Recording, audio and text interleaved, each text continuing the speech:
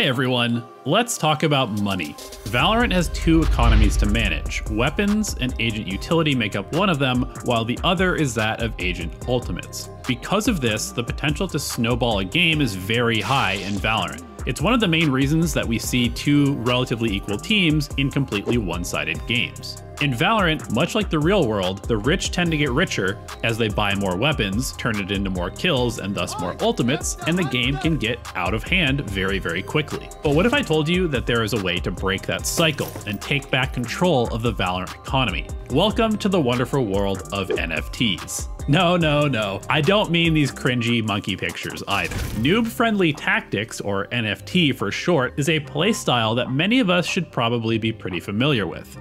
Tactics like over-rotating as 5, wildly unpredictable aggression, and hilariously chaotic spray and pray gunfights are all core pieces of the NFT strategy book. Let me show you an example of what I mean.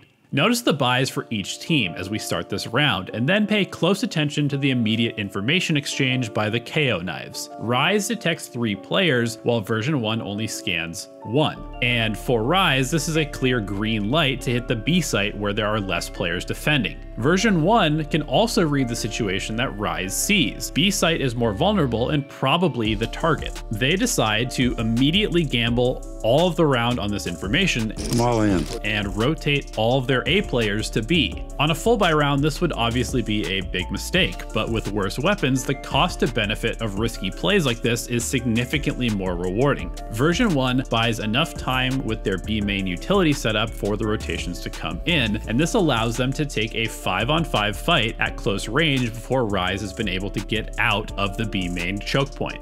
Rise is clearly not expecting version 1 to be gambling this hard towards B as they continue their standard entry setup with the Sova drone, and this springs version 1's trap. As soon as the drone gets used, version 1 flashes through the window with KO and several players swing to engage. KO then follows up the flash with a fragment grenade through the same window as Rise starts to win the fight with their superior weapons. With 4 players hit by the grenade, KO then pop flashes around the corner, and the rest of version 1 floods into the space, spamming away against the fully blinded attackers. The bunched up Rise players are a perfect target for classic right clicks and frenzy spam, since it's nearly impossible to miss. The combined chip damage from the pistols and the fragment drops Rise in a heap of bodies. Honestly, if we removed the broadcast HUD, this fight probably looks a lot like what you might expect to see in a gold ranked game, although with slightly better utility. You see, version 1 are reducing the difficult situation into a very simple one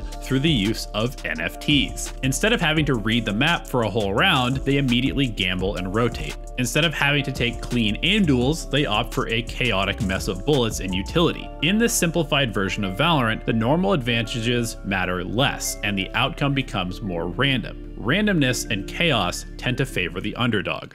The amount of times I see teams playing their weak buy rounds as if they have the same firepower as the other team's fully kitted squad is crazy. I don't care how insane of an aimer you are. Trying to take individual long-range rifle duels with just a pistol and no armor is dumb if you can avoid it. Version 1 knows this and does their absolute best to drag opponents down to their level in these situations. Just look at this round by version 1 against a full buy opponent after losing the pistol. V1 knows the attackers are very likely going to just run at them and spray them down with better weapons and armor. So what do? Version 1 plays away from the initial contact with the enemy. Look how far back they are on both A and B site. By offering no initial resistance to Knights, it probably looks a lot like a badly guessed gamble stack to the attackers. This gives Knights the confidence to charge in, and it also gives the A players for version 1 more time to rotate towards B before any fighting actually happens. Knights gets 0 information with their Sova drone or dart. When Knights thinks that they have a free plant,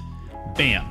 Shorty kill, shorty kill. Suddenly, the attacking Sage is alone on site with defenders who are hiding behind smokes and upgrading their weapons. Meanwhile, Sova loses a 3v1 fight in B main as he tries to come in to help, and the attacking Astra is nowhere near the play as they spend time trying to catch a rotation through middle that happened 10 seconds ago. Version 1 collapses onto Sage to make it a 4v1, and just look at this incredibly annoying setup to make sure that V1 gives up as few free kills as possible. possible. The turret is watching sidewalk, and all 4 players are holding the stairs. When the attacking Astra kills the turret, V1 immediately rotates 3 players crouched out of sight against the wall and still holding stairs, while 1 player acts as the spotter for sidewalk. The play ends up working perfectly as Astra is immediately traded out for the round victory. Again, this very simple strategy of rotating early and camping close corners with shorties pays off for version 1 as they go on to win 4 rounds in a row and easily take over this map. The thing is, when you're in a losing situation, risky plays become so much better. Dry walking through a Viper smoke can change the course of a round, and because it seems like such a terrible play in a normal situation, the chances of catching the other team off guard